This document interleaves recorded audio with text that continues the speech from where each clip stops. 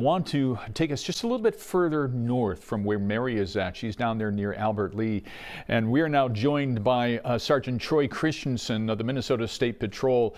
And Sergeant, you cover the southern portion of the state. Tell us where you're at right now. I see you're there in your office. So I'm in the Rochester district, so just southeast Minnesota, mainly on the 52 corridor and I-90 and I-35 areas. Now, you just heard Mary reporting on what she's seeing in 35W and I-90. Is that pretty consistent with what your troopers are seeing this afternoon as well? Yeah, we're starting to see an increase in snowfall, and also the winds are picking up, so we're starting to have some more drifting, and possibly we're going to have some whiteout conditions.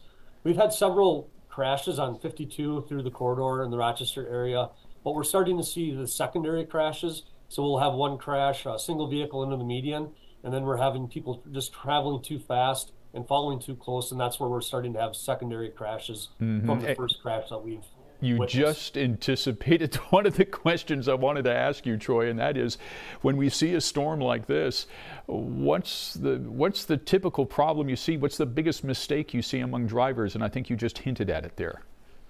Yeah, it's important to just to have an extra increase your following distance, and also just decrease your speed and make sure you're driving a speed that's safe for the conditions. And if a car does spin out in front of you, you want to make sure you have plenty of distance to stop so you're not involved in the crash or cause another one. Now, with this kind of snow, this is not the heavy wet stuff. This is the light powdery stuff, the ice crystals.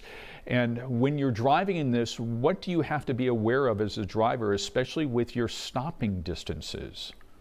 You're going to have to increase your following distance, but also you're going to have to make sure that you have good windshield wipers and your headlights are on, because we'll have some whiteout conditions going into this afternoon and this evening. And so it's important that people, if they can avoid travel until the conditions improve, that's what we just recommend doing.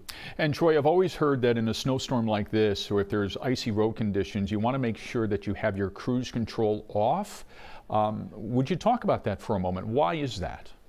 It's important you don't use your cruise control in any type of weather that's poor conditions or road conditions. It just allows you extra time to actually have to put on the brake or disable the cruise control. So it's important that you're just focused on the roadway and not using cruise control in these type of weather conditions.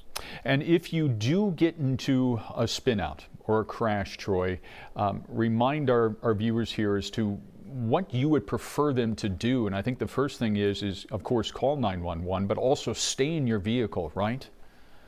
Yeah, if you're involved in a crash and you're not injured or there's no injuries in the crash, if you can move to an off-ramp or on-ramp or somewhere off onto the shoulder as far as you can on the right side of the roadway, that's what we'd recommend doing. But it's important that you stay in your vehicle. It's common that everybody just wants to get out and check the damage on their vehicle.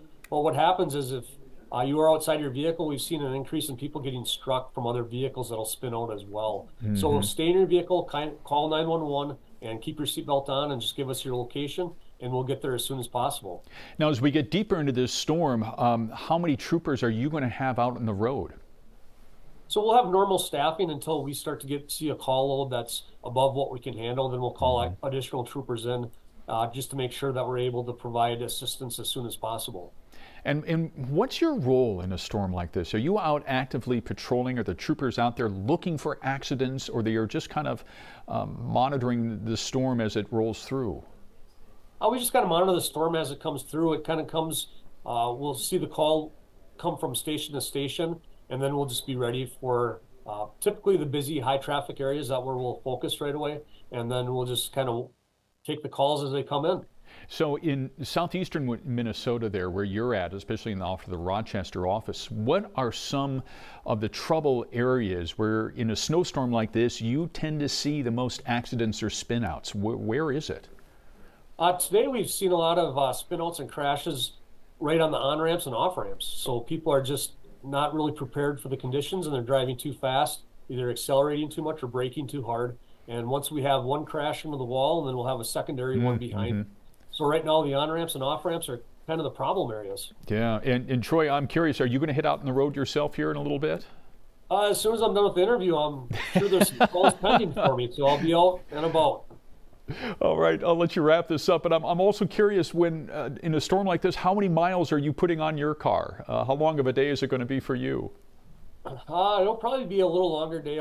Usually I work 8 hours. I'm sure it'll be 10, 12 hours today, and the mileage is just all dependent on what type of crashes or whatever I'll be investigating, if it's a vehicle off the road or if it's a motorist assist or if it's a minor injury crash, then it just kind of depends on how long I'll be at that location. Well, Troy, I deeply appreciate you spending a little bit of time with us before you head out on your own patrol this afternoon. And please stay safe out there, all right?